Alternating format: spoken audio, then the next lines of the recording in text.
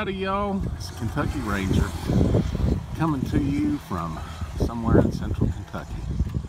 And this house, every time I drive by it, it's got to have the strangest story. Don't know what the story is. It's so huge. And if you look, apparently they ran out of money.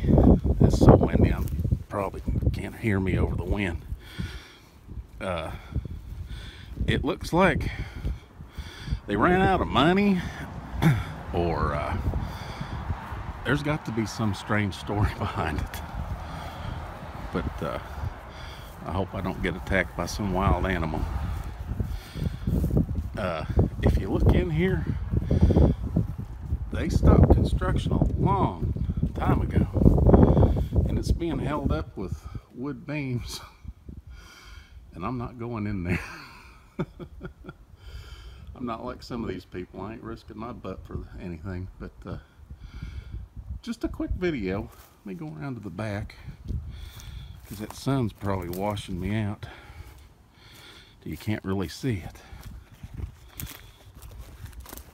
Let me get on the sunny side, so to speak, of the house.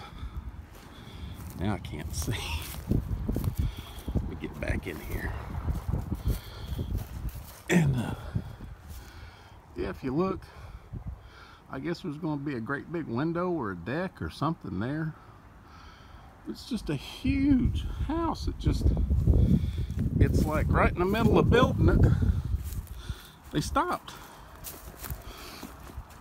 You know, this isn't an abandoned house. Well, it's abandoned in some way, but it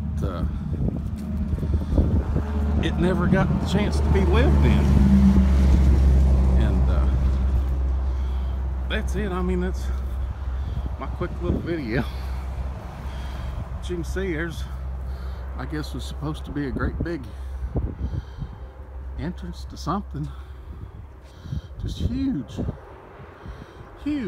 house. I don't know if it don't look like it was going to be apartments,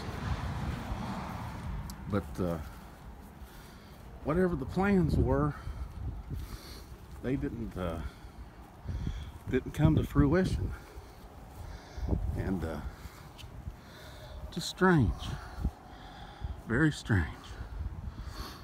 Anyway, now I'm out of breath.